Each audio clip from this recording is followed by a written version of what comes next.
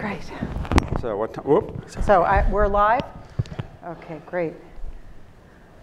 Well, let me begin and welcome all of you to this is the Careers in Global Development at CSIS. We've been doing this for a number of years. And our guest today is Ambassador Pat Haslach, who I think if you've read her bio, it's full of stuff that's too complicated, too long to repeat. But she was most recently the Acting Assistant Secretary of State for Economic and Business Affairs. She's been ambassador to Ethiopia, to Laos, to APEC. She was the deputy coordinator, my colleague, on Feed the Future. She spent a lot of time in different places, the Middle East. You were a coordinator in Afghanistan, in Iraq, and the PDAS in Iraq at one point. Yeah. And I worked for Rick Barton. Yeah, who actually, this is kind of an interesting time. Rick Barton, who is the Assistant Secretary of State, is coming in, and Pat's going to speak a little bit, but then we might invite Rick up here to talk about careers and that sort of thing in a little bit. So you get 2 for 1 here, just before Memorial Day, so it's kind of an interesting time. But Pat's going to talk a bit about her career and the trends that are going on right now and offer a little bit career advice. And then we'll open it up to question and answers, and Rick will at that point come up and stand by the podium. Great. And then you guys can, I'm off the hook. I just sit and watch, and you guys talk about questions. So without further ado, Ambassador Haslach. Well, first of all, it's great to be here. And is that Tony Wayne who's also coming in? It's like unfair that... Oh, we can invite him to write a critique. My goodness. And Tanya, well, welcome. Come on in. Can we also introduce them as well? Yes. Yeah.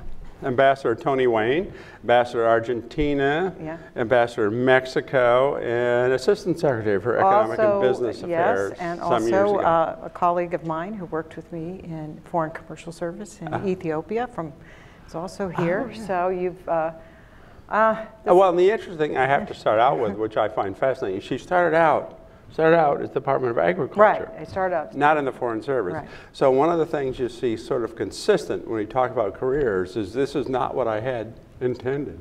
Well, there is a rhyme and reason behind it. In fact, my card says when I retired at the end of November, I had put on the card an advocate for trade and development, because basically I've gone back and forth working on trade and development. And my last job as Acting Assistant Secretary / PDAS in the Economic and Commercial Bureau at the State Department. Actually, that's the bureau at the State Department that engages also on development issues with USAID, works with the World Bank and others. So there is a rhyme and reason here. In fact, my first job with the government was with the Foreign Agricultural Service, and I worked on the big drought in Ethiopia and Sudan.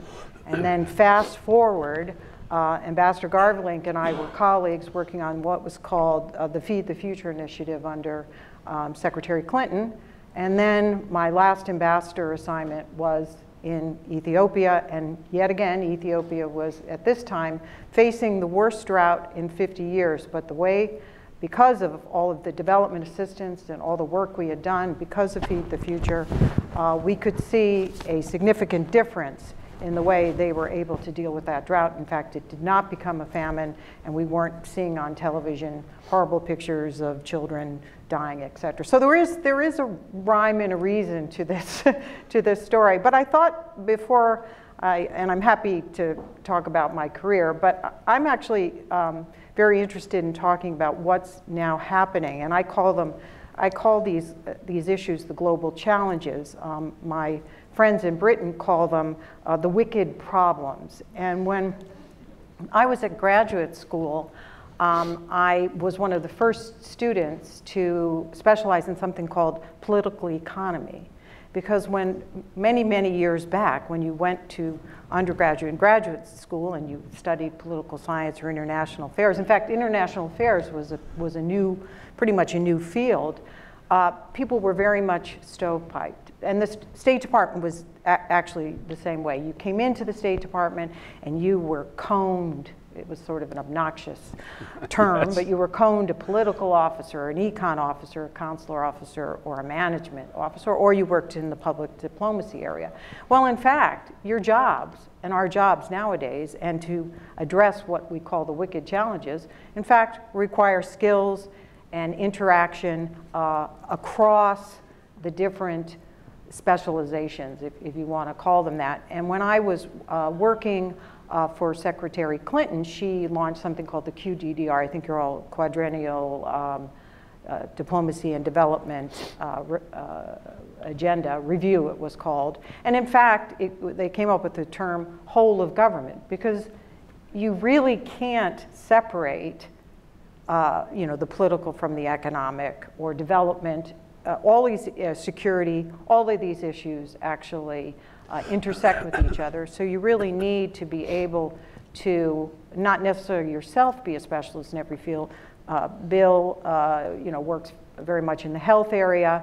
As an ambassador, you're going to encounter health challenges. You're going to encounter development challenges. You're going to encounter economic challenges. So I think the goal is to understand and develop solutions to the global challenges, and then to be an engine for change and reform, and addressing what I like to call the wicked problems. Their poverty, their gender, their environment, their issues related to telecommunications and IT, food insecurity, disease. You can go down the list.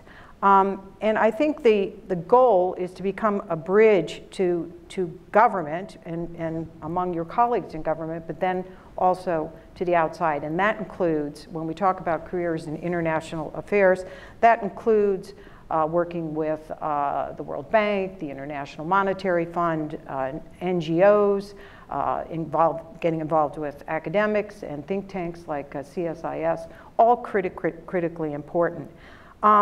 Because the most interesting challenges don't fit neatly into the confines of academic study. And I don't know if any of you had the opportunity to read Peter Schrunk's book, Why Governments Fail. I think that pretty much tells you what the problem is when people are so stovepiped. So it's also, and I'm going to come back to this theme, critically important that you understand history, the context, and the cultures where you're working. A lot of focus now is on digital platforms, and I do believe they're ideal for connecting, but again, I do not think that they are the solution alone, because learning, in fact, and engaging and solving these problems, in fact, is a social. It's critical that you have the social aspects to this. And I really do think, looking out, and I'm going to call you young people, that we call you the we generation, and in fact, I think you're the most accomplished generation at productive collaboration.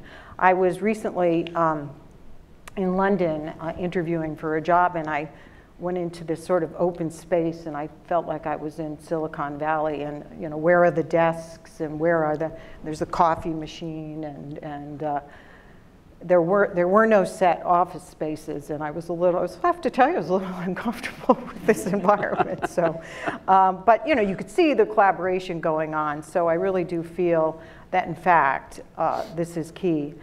I think we also need to connect theory with policy. We need to start to provide maps to make sense and to anticipate the results of our policy decisions. I think we're too quick to jump into thinking that we have the answers to all the problems out there. And I sort of specialized on the economic side, but I'll tell you, I never learned anything in graduate school that was really useful with regard to actually practicing economic work. And I'll give you an example. Negotiating a trade agreement, negotiating a climate accord. These are not things that you learn in school. So I do encourage you, if you get an opportunity at internships or things like that, to sign yourself up to work on some of these types of agreements. Again, I do think you need a strong study of history. I do feel, we are facing a lot of challenges right now with sort of denial of history, sort of all this issues of fake news and whatever. But as Churchill said, the longer you can look back, the farther you can look forward. So that is something I highly recommend. I don't know if you're in school or, I consider studying a lifelong pleasure, so it's not necessarily just when you're in school. I would also say from all of the work that I did in the conflict and stabilization world with Ambassador Barton and the work I did, and I think Tony, Ambassador Wayne would agree, in areas like Afghanistan and Iraq, which we were all involved in. And this is something that we learned, I have to say, from the military. And you need a strategy. You need a plan. You need an idea of how the actors and the trends and the problems fit together. And I come back to the Quadrennial Diplomacy and Development Review. In fact, I'm quoting from the report, which first came out in 2009, it was a blueprint for addressing US interests in global security, inclusive economic growth, climate change, accountable governance, and freedom for all. And two of the initiatives that came out of that were the food security, or the Feed the Future initiative, by the way, which Congress happens to love, and we've been able to get continued funding for that, and the global health initiative, and that again, in many ways, it is to build the infrastructure in countries like Sierra Leone and Liberia and others, so that they can be coping with issues like Ebola, avian influenza, et cetera. So. I think you have to also avoid and resist becoming an incubator of conformity by taking an independent and critical look at contemporary issues and what is working and what is failing. And everybody loves the success, but sometimes the failure is what's critically important. And I watched on public TV PBS, a very interesting segment, and it was, there were a group of Columbia University Presbyterian medical students who were taking a course that was being conducted by a conductor, Roger Nierenberg. It's called the Music Paradigm.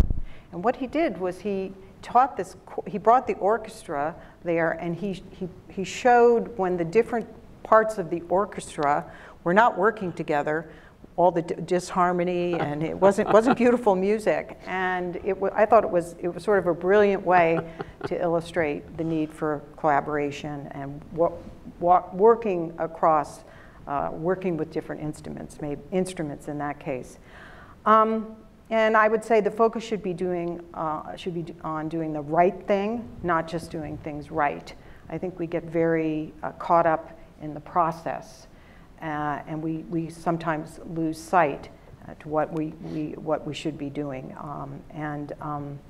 The other is communication, and I think we've definitely lost this, and unfortunately right now, the political environment. Disagreeing well and listening well. These are skills. This is not easy. But again, this is critically important, and I served in cultures, Indonesia, Ethiopia are two good examples of that, Laos, where people are not going to disagree with you. They're just going to kind of nod at you, and right away you begin to learn that that nod actually means no. But you know, as Americans, we're not used to that. So again, I would say, and it conveys respect and empathy, which are absolutely critically important if your job, and your job as a diplomat is to persuade and to convince. You really need to hone on those skills. Dean Shaw at American University calls this synthesis a new way of tackling complex problems from seemingly opposite points of views. So I'll just leave what I think is the biggest challenge out there for all of our countries right now, and it's going to be artificial intelligence. If we think with what we've seen with the last election and with Brexit and others, you know, the workforce that really feels that they've been left behind, I can tell you if artificial intelligence moves as quickly as I think it's going to be moving, we really are going to need to be able to help people adjust to that. I mean, there's still going to be a need for cross-cutting skills of human discernment and creativity that a robot can't approximate, but many of the jobs are going to be shifting in that direction. So with that, I'd love to answer questions, and Ambassador Wayne, I'm sure, is also willing, and Ambassador Barton, and Tanya, I know you're also willing to talk about the commercial side if folks are interested. So I will ask the first question, Sure. but someone who came from thinking Selectric 2 typewriters were the greatest thing since sliced bread. How about BlackBerry and Wangs? Oh, Yeah. man, graduate. Well, you don't even know those terms, so forget about that. The Wang. That's right. Anyway, I get to ask the first question, Sure. and I will. Think about what you'd like to ask. But we would like, you guys don't have to come up, but Ambassador Wayne, Ambassador Barton in particular, Yeah. chime in. And you guys have a wealth of experience as well, so it should be a very interesting discussion. Could you talk a little bit about the relationship between the United States and the United Nations and how we should or should not interact? Well, I think Ambassador Barton is better placed for this because he actually served as an ambassador to the United Nations. I mean, critically important. It is. I'm a believer in the global institutions, and I do believe that the United Nations serves a real purpose. I focus mainly in my career working with UNDP, UNICEF, all the other UN organizations in that area. And where they're critically important is they can bring so many of the partners together. You can't do Iraq alone. You can't do Afghanistan alone. And I think the UN, now they've been criticized too, but I think generally they're seen as being nonpartisan and focusing, especially the work they've done on humanitarian issues. I think they really need to be commended, but I think Ambassador Barton can answer that, having served there. Rick? Well, let me just add a point. Sure. I really agree with that. And you go back a number of years to the late 1980s and 1989, when Operation Lifeline Sudan began. And the United States was very involved in that. And we ran into a lot of sovereignty issues and all of that with the government of Sudan at that time. Yeah. But when the United Nations, Jim Grant, through UNICEF, engaged, it got easier. Yeah. And better. But they need to do away with that requirement that you actually have to declare, the government actually has to declare a disaster. Well, we actually did after that. Many governments, Ethiopia did not want to declare. They were right in the middle of an election. In fact, they wouldn't even use the word cholera. Oh, yeah. Well, when I was in OFDA, then the Sudan thing was actually it. And nobody likes you to provide assistance to rebel areas. So if you look at the legislation now, it's sort of, will you request or will tolerate international assistance. So we fluffed that one. Unfortunately, I think for the lines have been blurred, and they have themselves become victims of terrorist attacks. I was shortly after I was working on Iraq, and of course we all know Sergio was killed. Rick, Ambassador Barton. Well, first off, it's great to be able to listen to you, Pat, since you've spent way too much time listening to me. So I'm gonna really, this is, yeah, sure. So this is going to be, I'm going to keep my interventions slim and none if I could. But on the UN, I do think that America first is starting to mean America alone. Yeah. And that's, most people don't think of loneliness as being a great strength. And the UN works well when the members behave responsibly. And if you think that you've got a privileged membership position, which we do in fact have one, but if you behave like it, then that diminishes the institution even further. And it has obviously served us very well. I think to its own detriment a little bit more recently, because we've been kind of monitoring how loyal is the body to us as opposed to the people of the country or the problem that we're looking at. So but I think it's an invaluable institution. It's 70 years old. I'm almost 70 years old, showing a little bit of age. Needs to probably be revived a bit. And so transfusions of energy and enthusiasm and of purpose are necessary when we've got great leaders at the UN, as we oftentimes do in various member agencies. They are very effective, and many of them are American because we give more money than anybody else, and so we then claim those positions. But some of these entitlements have also started to undermine the value of the institution. So I think we've got quite a lot of rethinking to do. Tony, that's it.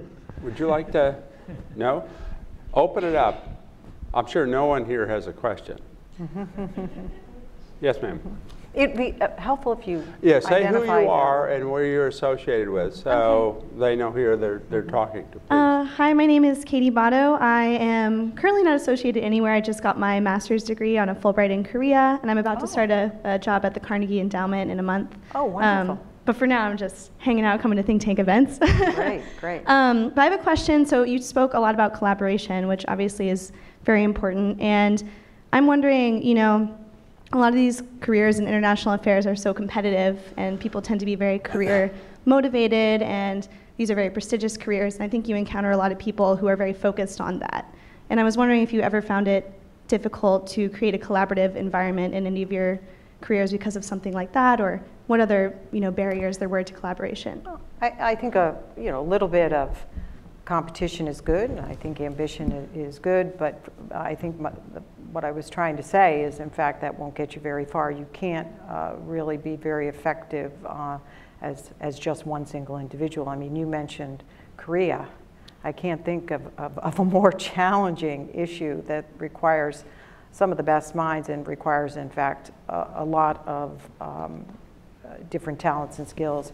The State Department actually, when they do your performance, actually rates you on whether you can get along with people or not. So if you are blatantly ambitious to the detriment of other people, you're actually not going to get very far. And even worse, you'll get what's called a corridor reputation, which, and you know, your reputation's the most critical thing, one of the most critical things that you have. So a little bit's okay, but and people recognize it. I had a couple things I required when I would say to my staff, and Tanya remembers this. Can you remember the three things, Tanya? Remember what one of them was? Well, it was no jerks. Yeah. Mm-hmm. So.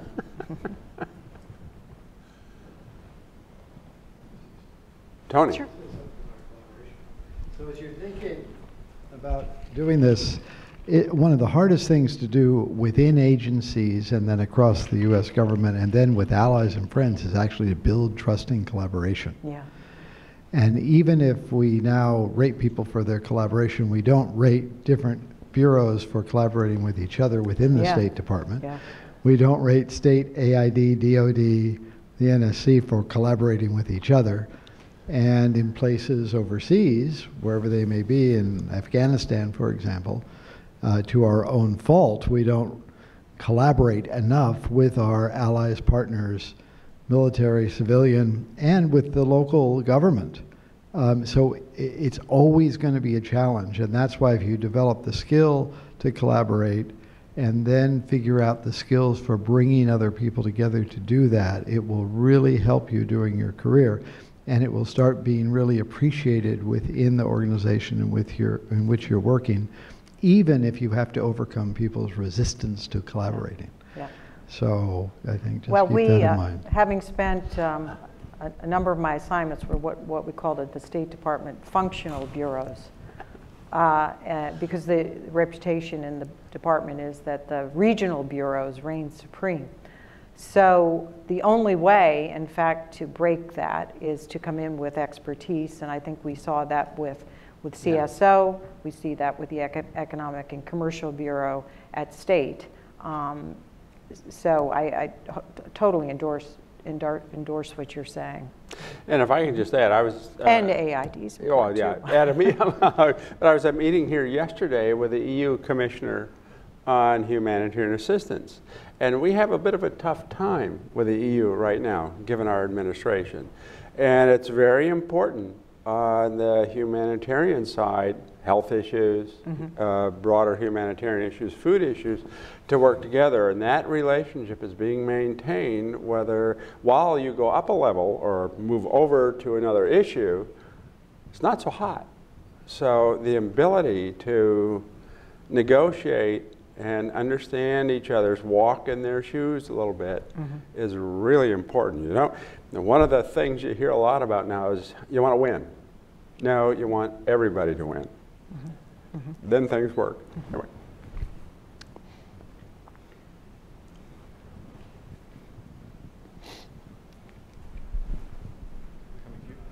Oh, You're a shy group. You've got quite a crowd here. Don't be shy. So I'll start going around the room calling on people. Well, yeah, that's just, let me just remind you, Pat is very good at just pointing to people. So be careful. Hi, I'm Kyle, and I'm interning at International Law Institute right now. You mentioned earlier that political economy was a relatively new subject when you were studying it. I was wondering what kind of new perspective did that sort of field bring to global development? And are there any new topics or new ways of thinking that contribute to global development nowadays? Well, there's a whole lot of thinking out there. In fact, both at Johns Hopkins and at Harvard, I read two very interesting pieces in foreign policy where they talked about the benefits of getting a career in international affairs. And in fact, the whole focus was on what I was saying in my earlier remarks, was on some of these global challenges and how we're going to address them. When I was at Columbia, it was actually Joan Spiro. I don't know if she was she started, I think, at LSE, but she was the one who sort of introduced this idea of political economy. It certainly has evolved. I mean, in those days, people studied development, but people didn't study things like conflict prevention or conflict mitigation or none of these topics. I mean, you could take a course on the United Nations, but we've come very, very far. I mean, I haven't been in academia in many, many years, but just reading Francis Gavin was one of the authors of an excellent article. I highly recommend them. In fact, I'd be happy to share Please do send me and I'll send it. The two authors. They were talking about the need the need now more than ever for people to be studying international affairs.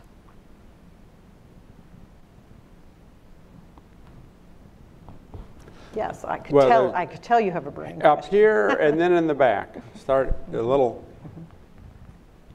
And by the way, I'm not only speaking about the United States, because I don't know if some of you may not be Americans, may not be American citizens. Everything I'm saying, I think, applies to every country. So even places like Russia and North Korea. Hi. My name is Jamie George. I'm also currently unaffiliated. Graduated from GW and then left the country for about 7 years and just got back. Oh, where were you? So a lot of you are all over the place. Myanmar, France, South Sudan, Lebanon, and one more. Wow. Sorry. All the fun spots. So because we're here today to talk about careers in international affairs, I'm wondering if you can speak to maybe how you got started in the field. What was the first job that you got, and sort of what were the experiences that you did in that first job to build up to some of these amazing experiences you now have to your name? Well, I did a junior year abroad in college, and that sort of sparked my interest in travel. So the idea that you could actually have a job and travel seemed to me fabulous. One job I didn't take, but I was offered, was the Peace Corps. And I do have to tell you, if I have one regret, is that I didn't take that first assignment with the Peace Corps. And the reason being is my French would have been a lot better if I had taken, it was to teach young students English in Côte d'Ivoire. So I highly recommend that. When I was in Ethiopia, we had one of the largest Peace Corps programs in the world. Rick can speak to the Peace Corps as well. He knows many people that were in that. And I think, Bill, were you in the Peace Corps? No, most people at AID were. Oh, okay. But that's a great career. I actually, after I had an internship with the City of New York when I was at Columbia, and I worked on a project on a coal terminal and a grain terminal and trade issues, and I had specialized at Columbia in European Union. It was the EEC in those days. And I actually did my master's thesis on the common agricultural policy of the EEC. I in fact, was just cleaning out my papers. Not exactly a riveting piece of work, but it did spark an interest in agriculture, and I then worked for New York City for about 2.5 years on a number of projects. Then I moved down to Washington, started with the Foreign Agriculture Service, and then shifted over to state. I went out as an agricultural attaché to India, and I could see the limits of my ambition, actually. It wasn't going to get very far with the Foreign Agriculture Service because I actually didn't have the real agriculture background. I had more of the trade experience in that area. But I think the point that I would also like to make is you sort of think you have, it's always good to have a path and it's good to have a plan, but you also then have to be open to the fact that you may get offered something that's going to completely shift you in a different direction. So here I had all this experience, well, you know, Europe. I had a certificate in Europe, and you know, thought, you know, of course, Europe, France, Italy. I'd studied in Italy, and then my first assignment was India. So, you know, and then I spent a lot of my career in South Asia, Southeast Asia, and more recently, and I did 2 tours in Africa. So, you just kind of, I wouldn't be all over the place, but you also want to be open to a lot of different opportunities that might come your way. And I would just add, I was talking to somebody before, I was going to be a history professor. Latin American history was my thing. I ended up working for a congressman in the House Foreign Affairs Committee for a couple of years. He lost his election. I lost my job. I ended up in the Foreign Service. And never entered my mind my entire career. And I'll bet Rick and Tony may have had similar sorts of experience. It's amazing to the number of people who we talk to say, well, I didn't work out the way I planned. Don't plan so much. Well, I only actually served in Europe once, and it was working for Ambassador Wayne when he was at our mission there. So, but in that job, I actually was working on the assistance to the Group of 24, and in those, we were going through the Rwanda crisis in those days, so I worked actually very closely with the Europeans on the situation there. So, you just be open to it, I guess. And it's a great career. I mean, it's a lot of fun because you never know what you're going to be doing next. Well, I shifted from the Foreign Agriculture Service to the State Department under something that was called the Mid-Level Entry Program. And they have the program, and then they cancel it. And so the other great program is the PMI program, or is it, or PM, Presidential Management Fellows, PMF program, yeah. That's another great program because you get an agency to sponsor you, but then you can sample and taste other agencies. So I think it's a great. One of the poster childs for that is Kelly Clements, who came in that way. She's the Deputy High Commissioner for Refugees right now. Yes, that's right. She was working for PRM. In the back. No, you answered my question. Thank you. Oh. Who else? I can't believe you don't have other questions. Yes, this gentleman. Yes. You go ahead. Otherwise, I got a bundle to ask, okay. so okay. not to worry. Hi, my name is Max Dowden. I'm interning with the McCain Institute right now. And there's been a lot of talk recently about how China, particularly Chinese foreign policy, is able to be a lot more long-term focused than countries like the United States because of their position as a one-party state. They don't have to worry about administrations changing every few years. I was wondering from any of your experiences as diplomats, how does a diplomat from a country, like a Western democracy, navigate those politically dynamic waters to keep that long-term scope and that long-term vision for development? Well, I can tell you they were certainly trying to beat us in Africa and on the commercial and trade side. And Tanya and I worked actually on a case. It took us a year to, we were trying to help an American company that was facing some very stiff and very unfair Chinese competition. But I'll tell you, they put everything behind it. They now have more commercial representation worldwide than we do. I looked at a map. We were plotting all our foreign commercial. We have the Foreign Commercial Service and the Foreign Ag Service overseas, in addition to AID, the Foreign Affairs agencies. But then in almost every economic and commercial section, they focus very, very heavily on commercial issues. So even if we don't have a Foreign Commercial Service person, we have people that carry and do that work overseas. So even if you add all of those and you look on a map and you look at the Chinese, and they put everything behind it. And I'll tell you, they don't necessarily play fair. And you have to be very, very diligent. And then what you need to do in that case, in this case it was working with the Ethiopian government, was we were trying to explain to them, you know, they kept saying they wanted US investment, you know, because it was still viewed as quality compared sometimes to Chinese investment. And we were saying if this company that had actually been operating in the country were to lose this tender unfairly, they had the lowest bid and they were the most high quality, that this would be very detrimental to the government's goals to try to encourage U.S. investment in Ethiopia. But you know, you have to put the people out there.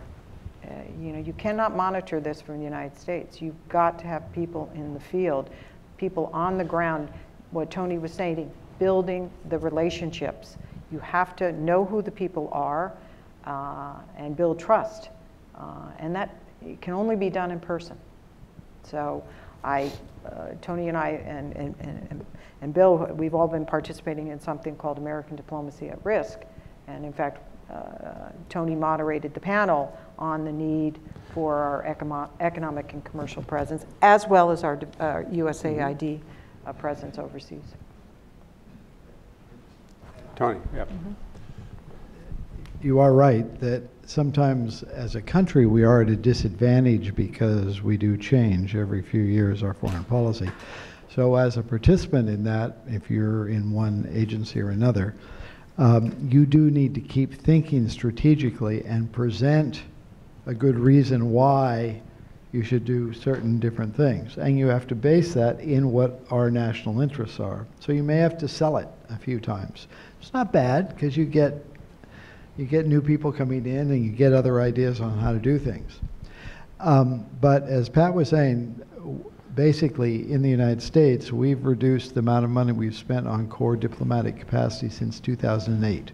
It's a pretty steady reduction. The Chinese have been increasing their spending on diplomatic capacity, which includes commercial, but other types of other types of diplomatic activity in that same period of time. And you can see this if you go and look at one of the graphic maps on countries that have the United States as their first trading partner or China as their first trading partner, and the difference between 2000 and 2000 and now, close to us. So you will see it's amazing. We are now, we had a relationship with a majority of countries where we were their largest trading partner. We now are a very small part of that.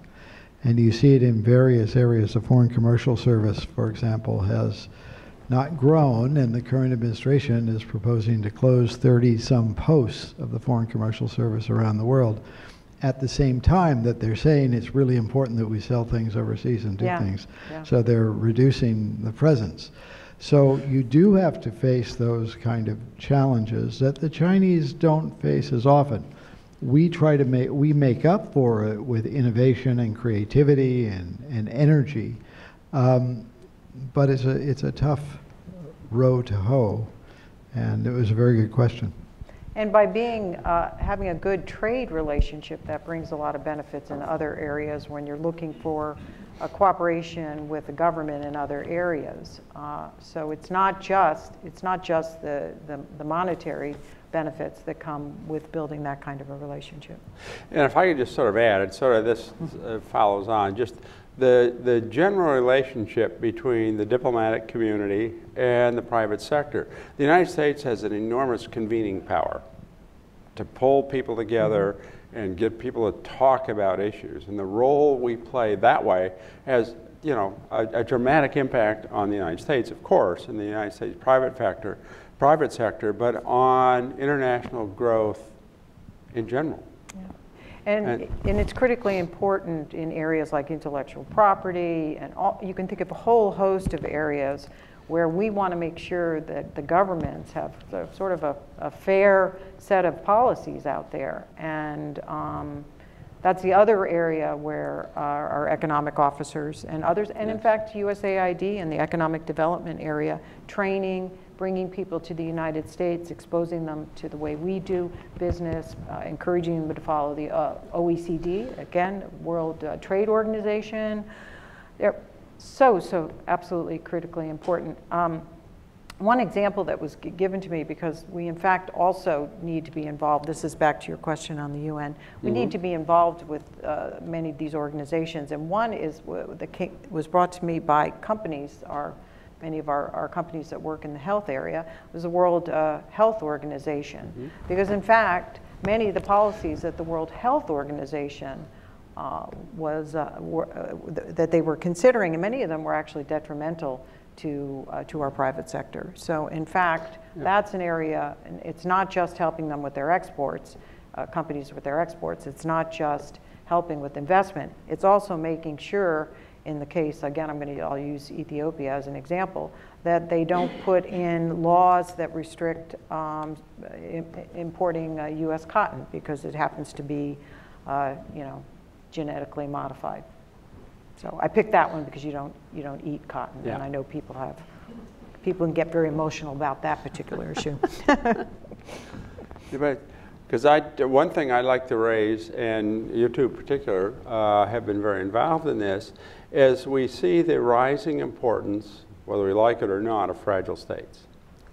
And whether it's urbanization, population growth, we see if you put all these things together, migration, and migration happens not just with people, with bats, rats, mosquitoes, and ticks, and they come together, and you see a place like the DRC, which is personally important to me, has a little bit of an outbreak now with Ebola, and they do not have the capacity to deal with this. One of the worst, the fragile states is a continuum. You have fragile to failed, and they're kind of moving real close to the failed side. And that affects all of us.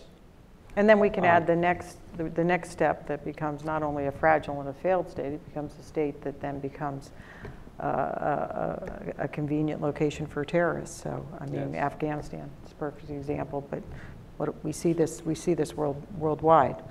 A failed state, and you mentioned South Sudan. That's pretty close to a failed state. It's not just the refugees. Oh no, it's all. And the cost of that, we all bear the cost of that. So Rick, maybe you actually, your upcoming book addresses this issue. But I am on the right here. Right here. But if you please here. Oh yeah, you do. Actually, we're recording. This is live, right? So people are seeing this. So this is a question I'd like to ask Ambassador Haslach, because I think it will be very useful for everyone in the room, but especially women.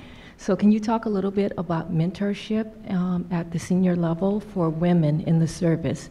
And what are some of the things that can be done? And it's not to put you on the spot, because I think you have done this very well.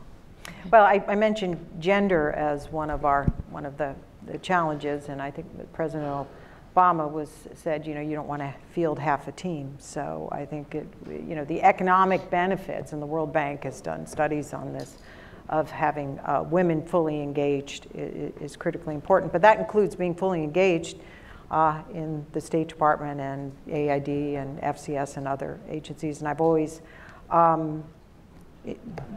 sought out mentors and always wanted to mentor. In fact, women don't have to mentor women. Some of the best mentors out there that I've had have actually been men.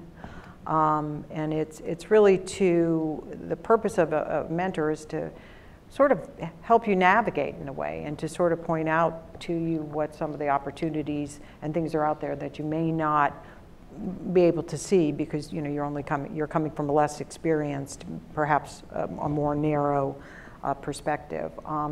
But I would also say some of the most rewarding work that I've done in the development area has been actually in the area of gender, is working with women farmers and things like that. It's been really fabulous. So great. Rick? You don't have to study gender studies. Well, this that is- didn't exist when I was in school either. Just an ad for a This is moment from something the that- other side. One of my major mentors was a woman, Julie Taft. So, Exactly. I think this is something that Pat really did extremely well, and when we worked together, and people of men and women really went to Pat for the very practical coaching. And there's a wonderful Harvard surgeon who writes for the New Yorker frequently, and did a terrific piece on coaching. And he didn't really think much about coaching. He's a surgeon, successful, and then he thought his career was getting flat. And so he thought maybe he should invite somebody in to observe his surgery because he wasn't sure he was improving any longer. And he quickly recognized there were a lot of things he could do better because his former surgery professor had taken notes throughout a very successful operation and then told him how he could do it better. But the thing I loved about it was that he was a tennis fan, and he recognized that the very best player in the world, Rafael Nadal, had a coach with him all the time. Now, Nadal could only improve this much, and the rest of us who can improve this much don't take any coaching at all. So we clearly need it, and need it all the time, and it's something you should seek and should look for organizations that actually provide it more aggressively. I think it's an area the State Department could formalize more, and the United Nations could certainly formalize a lot more. It's talked about, but people tend to have to find their own way. They have to. Well, it's also, I think people tend to look at it as a one-way sort of relationship. It's actually a two-way relationship. In fact, you can get just as much out of the person you're mentoring as they can get from you. And what you can often get from somebody you're mentoring is because they are usually, more junior, and they're more in touch. The higher up you go, the less people actually want to tell you what's actually going on in an organization. So I think sometimes mentoring is a good way to find out what's going on. true. Can I reinforce that quickly? Just that my wife often says the reason that we ask children, what do you want to do when you grow up, is because we're looking for ideas. There was someone in the back here. Yeah. So I'm going to otherwise ask about NGOs. Kyle Ennis, Georgetown University.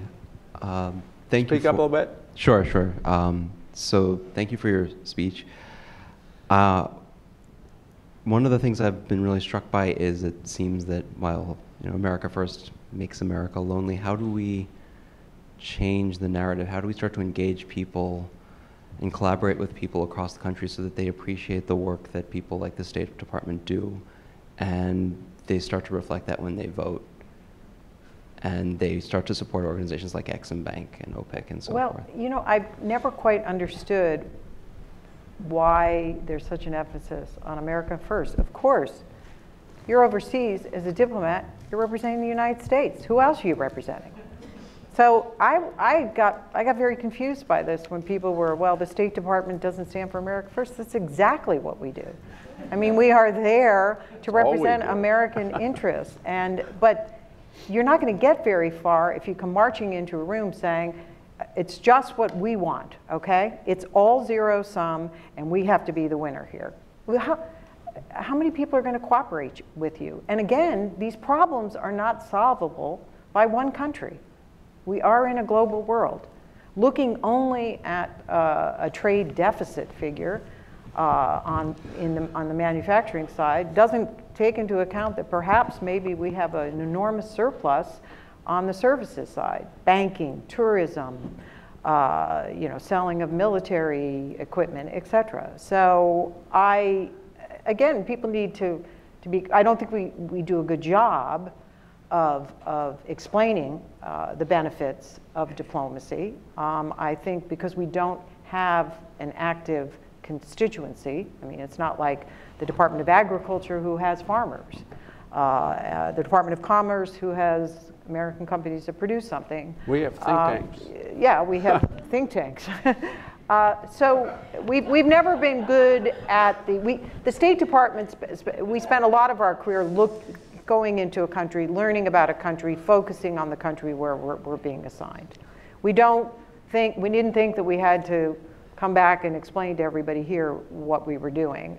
They did start a program a number of years ago called Hometown Diplomats. We have put diplomats in universities and things like that. We do encourage people to take internships, and we do bring groups into the State Department and others. So I think we're trying to do a better job at this, but I probably could do a little bit better work. And it's really tricky on the foreign assistance side. When I come from Western Michigan, where nobody pays much attention to anything out of Western Michigan.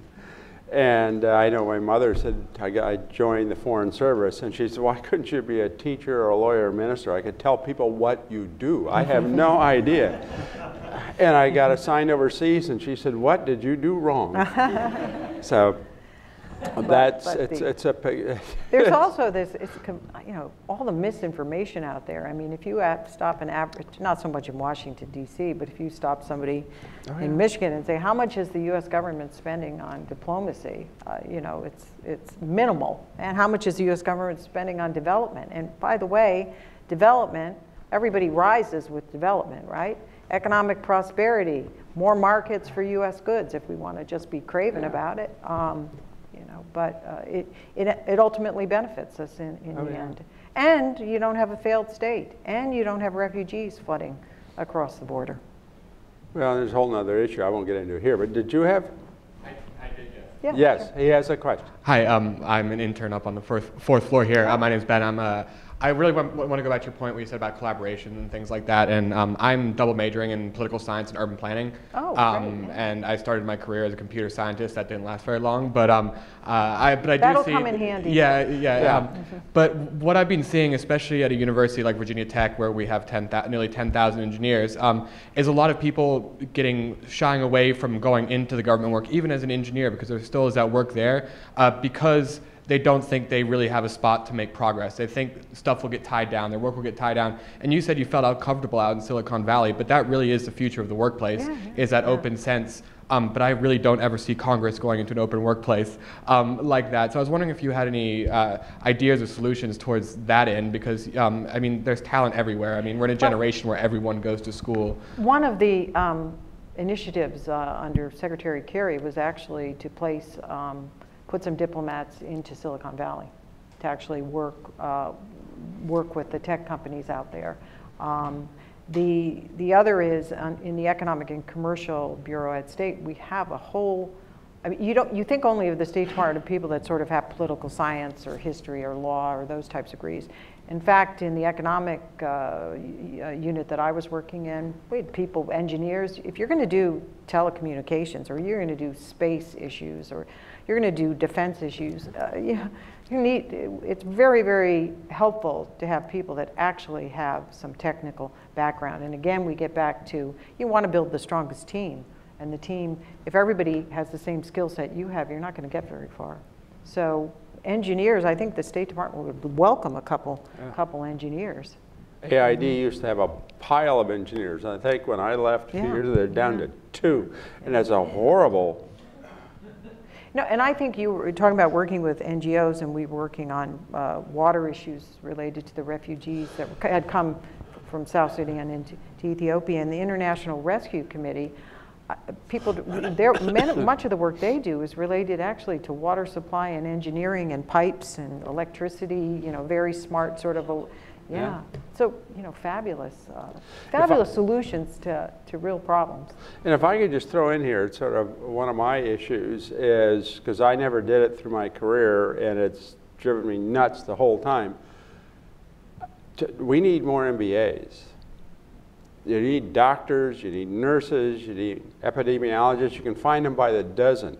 But the management, to manage and run organizations, that's in short supply in a lot of places. So we've always sort of, if you go back a bunch of years, you went to business, you got an MBA, and then you got other degrees for the international stuff. Don't separate them. They're really important. That's an important point, because increasingly at our embassies overseas, we will have representatives from the Center for Disease Control or the Drug Enforcement Agency, a whole host of different government agencies that are not international affairs agencies, foreign affairs agencies, and making sure that those agencies too know how to work within a sort of an embassy and a diplomatic situation is critically important. Yeah. CDC has grown, has an enormous presence overseas now. True. Tony? I think more than if it's in the public sector or the private sector, what's key is if you have good leadership. And one of my favorite books is Good to Great, which is a book written about businesses and distinguishes what are the best businesses and why are they good and why did they continue being good businesses. It's a great author, and I recommend all his books. And I've applied all of them to the public service, which you can do.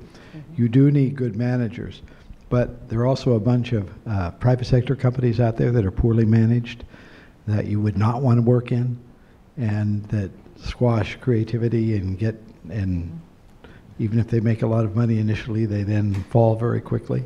So it really is, do you have good leadership and a good system of good collaboration? Do you get the right people on the bus? Do you keep them there? Do you focus on what you're producing, who your clients are, and go for the best value for those clients out there? And that applies to both public service and private. So as you're looking at that, two things, it's really good to know those other good examples, apply them wherever you're going to go, but also look at the organization you're going into, and are they using these good practices? Where if it's the private sector, if it's an NGO, or if it's in the public sector. And that really makes a big difference about what you can accomplish wherever you are. Final question. I'm conscious of everybody's time, so there's a gentleman back there who has a question. And then I would like to give a heads up. I feel like Dan Runde here. I'm going to ask Tony and Rick and Pat if you have any final comments. Yeah, and then we're done. Because I know everybody's trying to get out of town for the weekend. Go ahead. Thank you. My name is Nicolas Shah. I work for as a consultant for the IOM. My question was about, you were talking in your presentation about harmony and trust, and I was wondering about the current harmony, absence of harmony currently between the White House and the State Department, and the multiple contradictions that exist between what your president says and what the State Department says, and how it is to. My question is how it is today to work for the State Department when there doesn't seem to be trust between the White House and the State Department, and the trust between your president and the State Department, when recently the ambassador to the UN was contradicted, apparently got confused about different issues regarding Russian sanctions. So how it is today to be a state official, work for the State Department, when your current president is currently untrusty of your work and what you do? Thank you. Well, that's a good question. I left at the end of November, so I haven't been working on some of the more recent issues. But there are a number of State Department positions in the White House, at staff level positions. And when I left, we were actually my chief of staff went over and worked on some of the economic issues. We have been I would encourage State Department people to fill those positions, because it's critically important that the folks that are providing the information have the information, as opposed to just sort of a one-sided view. I use the issue of trade deficits for a specific reason. Tony can maybe speak to this with regard to NAFTA, the North American Free Trade Agreement. The State Department is one of the partners with the U.S. Trade Representative's Office, Department of Commerce, and others working on that agreement and working with the White House. And it's really critically important that, and the team at the State Department that has been working on this issue, actually many of them worked on the original NAFTA. And so there are many chapters to a trade agreement. They're very, very detailed, and it's really important. I've heard, I've not been in the department since the new secretary has arrived, but I've heard that morale has picked up a bit. I don't know if others are hearing that, but I did hear that the Secretary seems to want to engage with the folks in the department. Your people are your best resource, so I can't imagine why you'd go into an organization and alienate your people. To me, that seems, Tony was talking about why companies fail. There's a reason for that. So I'll leave it at that. I don't really have anything more current to say. Okay, I would like to give Rick or Tony and Tony a final comment. Maybe Rick first, because he said. Yeah, Rick first, Tony, and then you get the last word. Oh, goodness. And you can say anything you want. No one can ask you questions. Okay. Well, really, just again, it's great to be able to hear both of you, because I worked with Bill and actually tried to copy Bill. He was the #2 at OFDA, which is the Office of Foreign Disaster Assistance, when I was starting the Office of Transition Initiatives at AID. And we copied as freely as we could, so from what they were doing, and learned a lot from them. Just to pick up quickly on one thing that Tony said, that I saw in social media a few weeks ago these numbers: 14, 18, 20, 22, and what they happened to be was the length of time that the average employee spends at the 4 largest employers in Silicon Valley. So Facebook is 22 months, and the shortest was not Lyft, but the other guys, Uber. So they were 14 months, and in between were the other, were Google and whatnot. So now it's really hard. One of the criticisms I have of the State Department is that the rotation model needs to be rethought in a rather significant way, because we get people in places just long enough to figure out what's going on, and then we're moving them out, and there are other complications. But I do think that the points about leadership, the points about followership, and then how do you create an egalitarian environment are really important, and everybody's spoken to those. Great. Tony. Well, thank you very much for this generous opportunity, as well as your great statements. So I would say one of the things as you're thinking about this, to go off your last question and to go back to what we were talking about, is really to know about the history of institutions that you're going to work in. I had the pleasure of teaching a course up at Hamilton on the history of national security decision-making in the United States from World War II forward, and you can just see the patterns of what worked well, what administrations was this infighting cut down, and how did they deal with it. You always disagree on issues, but how can you do that constructively? And there are a lot of good lessons from just knowing that history when you go in to work in a place. And whether you want to work at AID, then you look at the history of various AID and development agencies around the world, or the UN, when has it worked better and why? And to just know that, and to have that in your head, sort of this idea of what models really can help an organization. Because one of the key things to remember is that leadership is helping an organization work through change in a positive direction. You can do that wherever you are in the organization. Yeah. So you can change organizations even at the entry level. You can be a leader in that organization. But you have to have in your thought, what are some things that work? And then look for opportunities to employ those and deploy them and build networks and change things for good. And so I just wish you the best in wherever you get taken first and next. Pat. Well, I would just say it's a great career, and the 4 of us are near. I'm just retired, and we're nearing the end, and it's your turn. And, I wouldn't say it quite like that. I know, but I would. I'm saying it for a reason, because so often, 2 things that probably set me off. One is when people don't vote.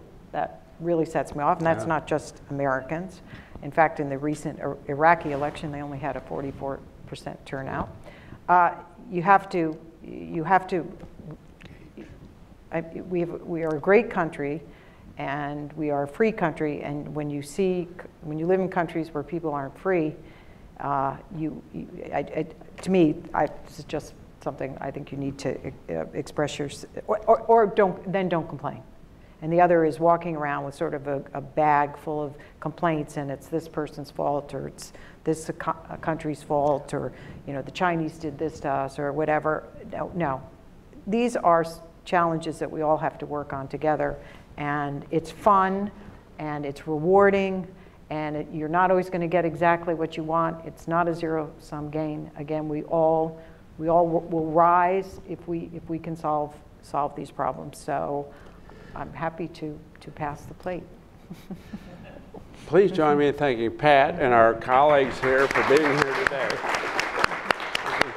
Thanks. Great. Love that. Good.